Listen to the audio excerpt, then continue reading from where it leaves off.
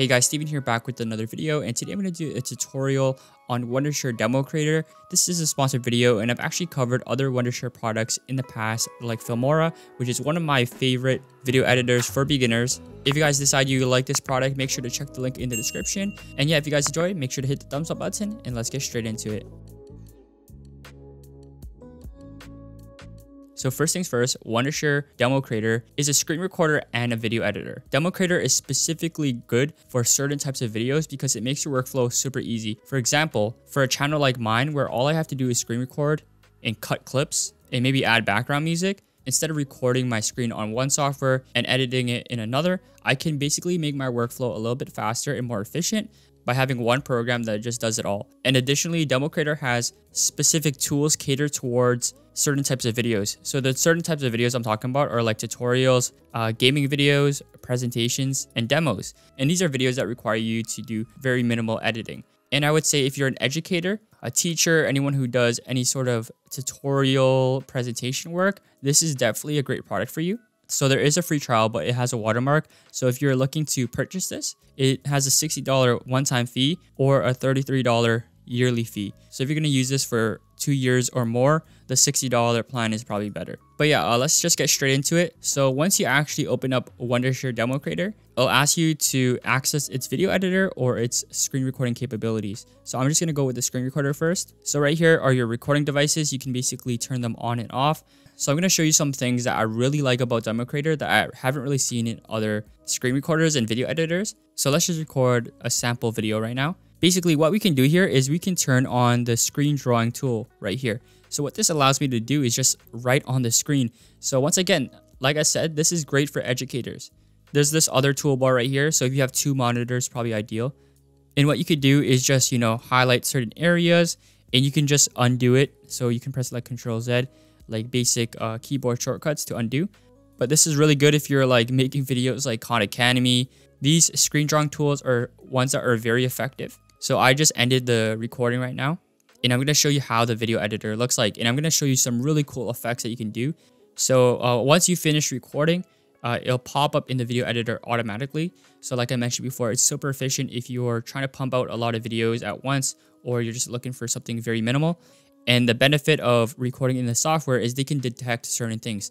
Like for example, they recorded my face separately from the screen recording. In a software like OBS, which I personally use, you wouldn't be able to resize this face cam in post. Like you wouldn't be able to, because in other screen recorders, they actually record just the screen.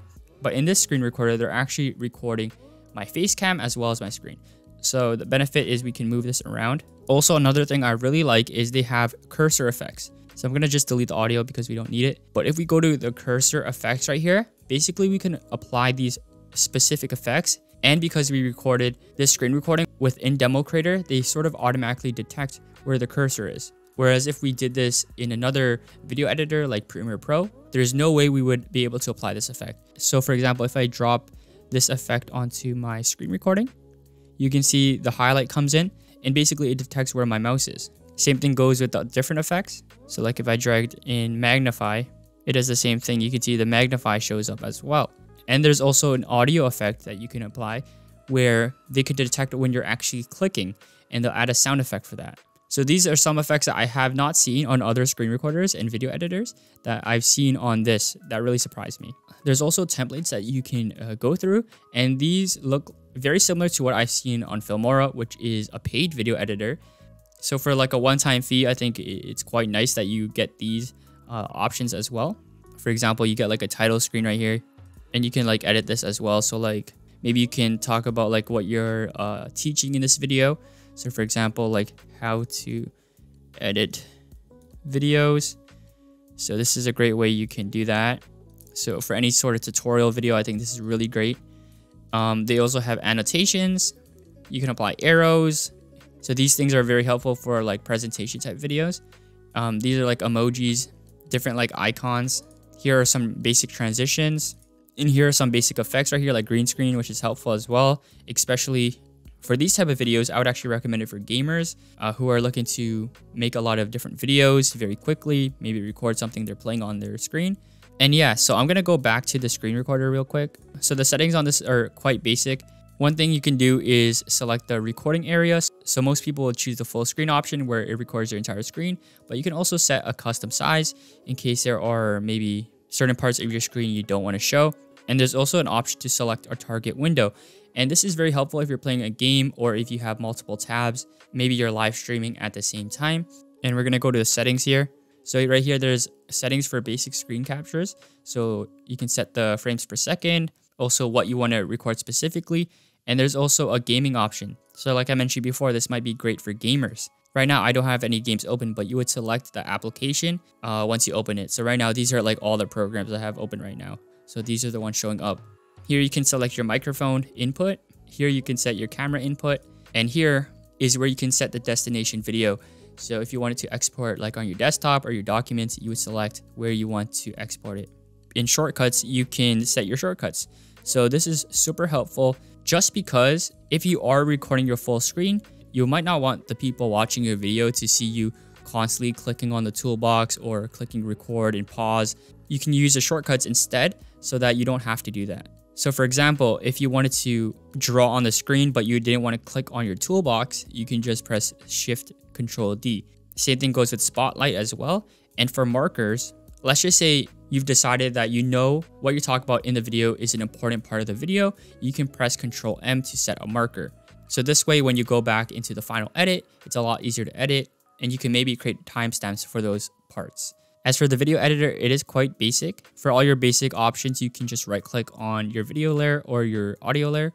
So right here, you can right click and press edit audio. You can add a marker. You can split your clips as well. You can crop them. Once you select any clip, there's also additional settings. Like you can scale in your clip right here. You can rotate it. You can change the blend modes, change the speed of it. And if you click on the audio tab right here, you can adjust the volume settings. So it's really intuitive. So once you're done, you would just go to create video right here. And once again, it makes it very simple and very efficient to just pump out videos like that. You can connect this to YouTube and directly upload to YouTube instead of exporting your video then uploading to YouTube. So I could find this very helpful if you are an educator, you're making gaming videos maybe, anything that requires very minimal editing.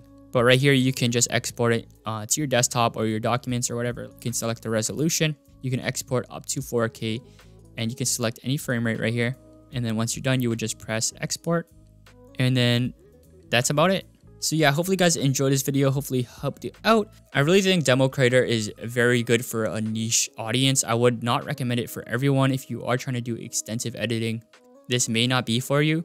But if you are making educational videos, maybe where those screen drawing tools come in handy and where you just have to make basic cuts, maybe add audio, maybe add a title screen, that's about it. Similar to what I do, I think this could be super helpful.